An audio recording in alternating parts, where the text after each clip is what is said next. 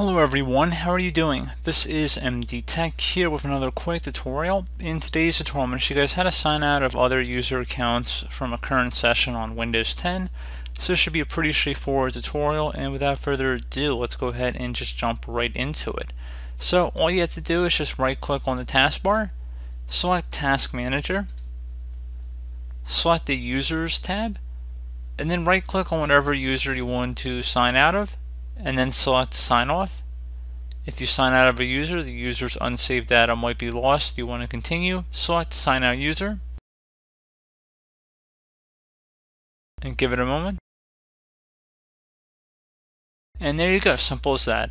So pretty straightforward process here, guys. Do hope I was able to help you out, and I do look forward to catching you all in the next tutorial. Goodbye.